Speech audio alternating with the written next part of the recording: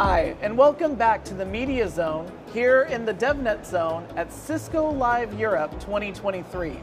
My name is Ryan Rose, and I'm the Director of Learning and Development here with our DevNet team. I'm joined by Venkat Krishnamurthy.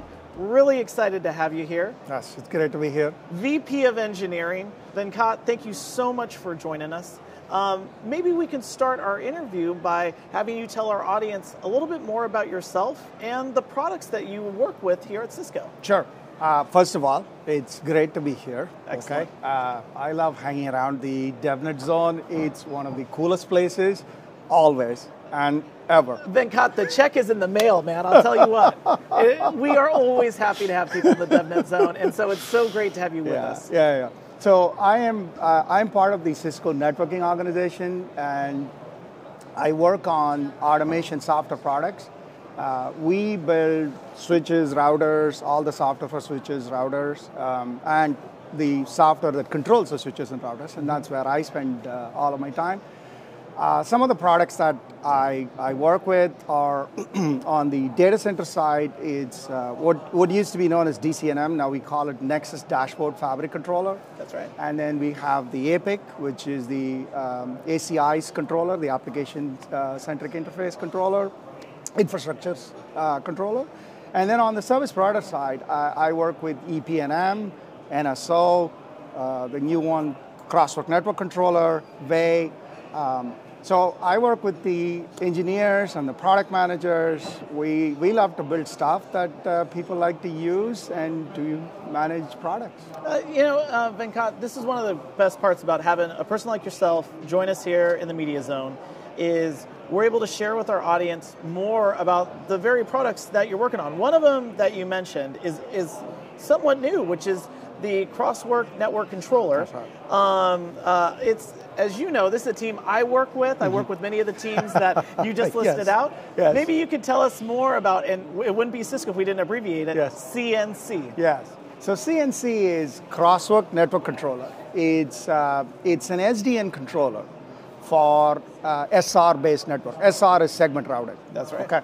So what it does, it allows you to provision layer 2, layer 3 VPN services and the transport policies of SR policies. It allows you the ability to visualize the services on a point-by-point basis across your entire network, large-scale networks, and we've had some really large-scale customers out there.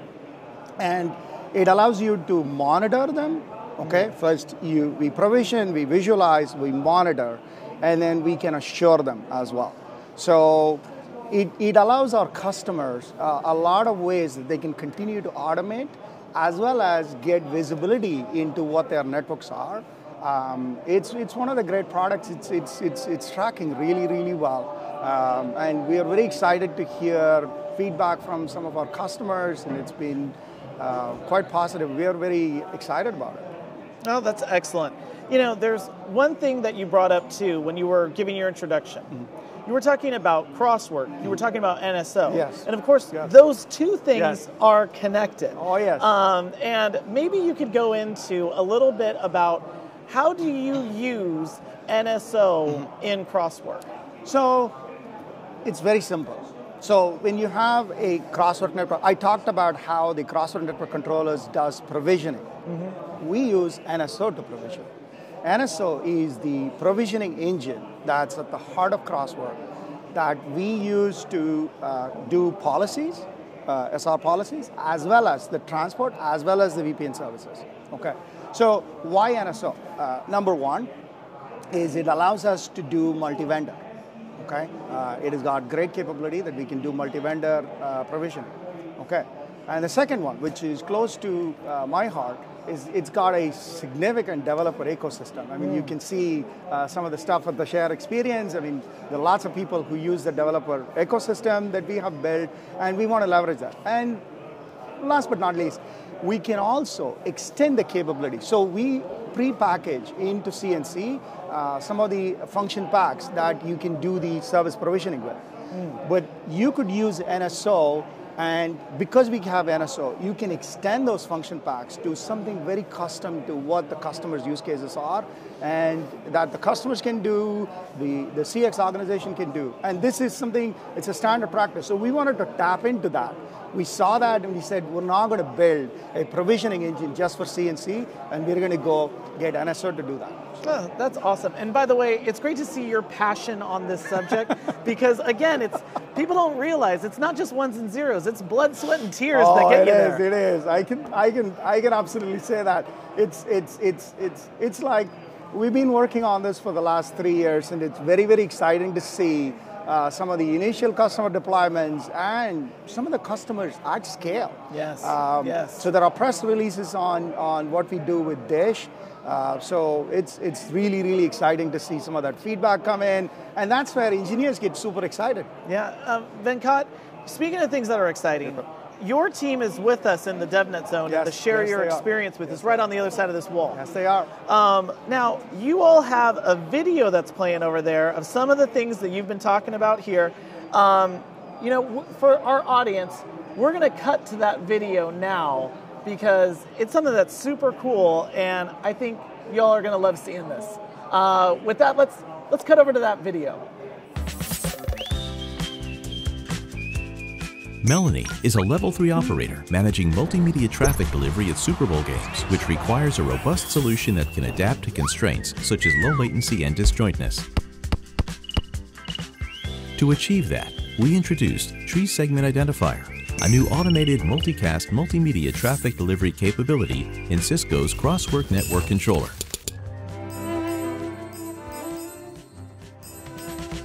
TreeSID is an SDN controller-based approach that builds point-to-multipoint trees using point-to-multipoint segment routing policies. Here, Cisco's segment routing path computation element, the SRPCE, acts as controller to build a multicast tree dynamically using predefined constraints, such as combinations of IGP, metric, and affinity. Thus, Melanie can deploy multiple tree SID paths concurrently and stream and replicate the same multimedia content with the desired constraints.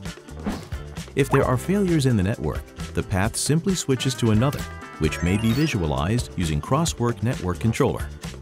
Melanie can instantly get a good sense of how this service is performing by checking out the History tab, which displays the traffic trend and the changes that have occurred in the path. Plus, by using API resources available at developer.cisco.com, she can achieve seamless integration with business systems.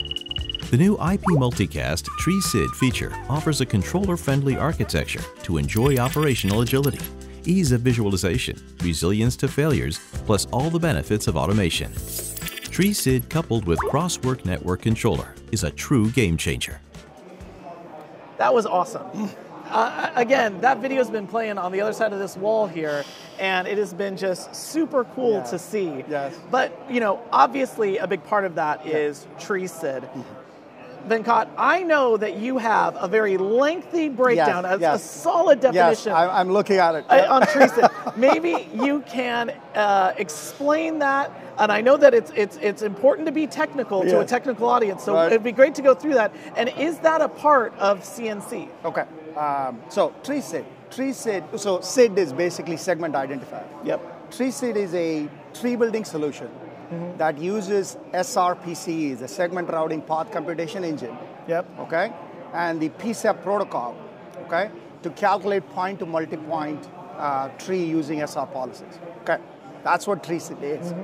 That's just a fancy way of saying it's a multicast tree. Yeah. So point to multipoint is how we do multicast replication. See, all of this media and everything that we are building, it'll finally go out. When media goes out, we always use multicast to distribute media. So what happens? So if you use segment routing and you use TreeSID as a way to build a multicast tree, you can use the exact same data plane that we use for unicast. You don't need additional control plane protocols. You don't need to do, so it works very seamlessly. So what does CNC do with it? Okay, so TreeSID is out there. It's in iOS XR. It's supported on multiple platforms. So what do? We actually, as an SDN controller, we can discover the tree-SID paths, okay, across the board. We can discover it across the elements, and we can overlay it on the network topology that we have. And in that network topology, we can show, so what happens is when there is congestion, okay, and we have SR, and we have traffic engineering. I talked about traffic engineering. Yeah. So in traffic engineering, what we can do is we can change the path. We can put a tactical T policy. The path will change because there is a congestion. Now, the cool part is, with CNC, you can see over a period of time what are the path changes and how did it shift. So these are visibility that our customers can now actually have. Yeah. And when you are as it shows in that video, when you are someone who's working with these and you want to know, wait, what happened? And then it's right there. And then you can go back and you can look at it. So we're very excited about it. And our customers are really looking for this. So we're very excited about this. Oh, that's awesome.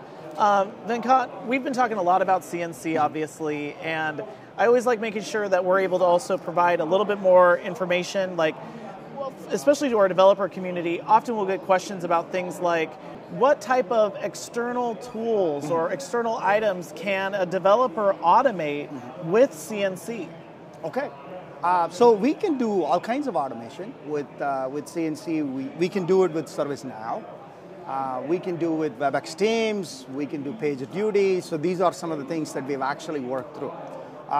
So as you know, CNC looks at all the network elements, and from the network elements come faults, alarms, all of this. So what our customers want is they want them to go to their northbound systems. They have their own northbound systems, and they want them to go there. The other thing that our customers want is they want, for example, ServiceNow.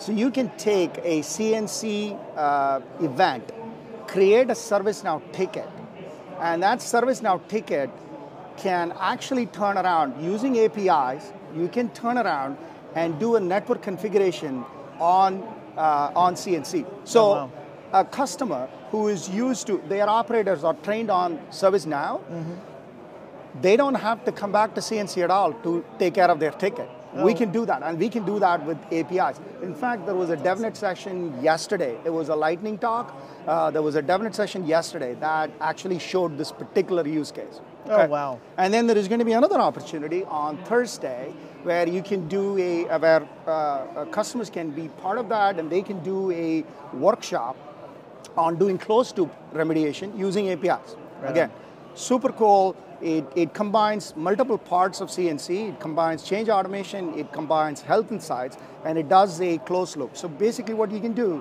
is whenever you create a service, and with every service, you have some specific KPIs that you want to monitor. Yeah. Okay, and that varies. Like and some are constant. There are some things that vary. Yeah. So what you can do with health insights is you can create those KPIs as soon as the service is provisioned, and you can put a change automation playbook that actually creates those KPIs. So as soon as you create the service, you got the KPIs, and you can get that. And this is all through APIs that we can do it. So we do have quite a lot of integration. We really care about this, and we know that we have this. Remember, I talked about NSO's developer community. Yeah. We want to leverage that, and we want that to be able to automate.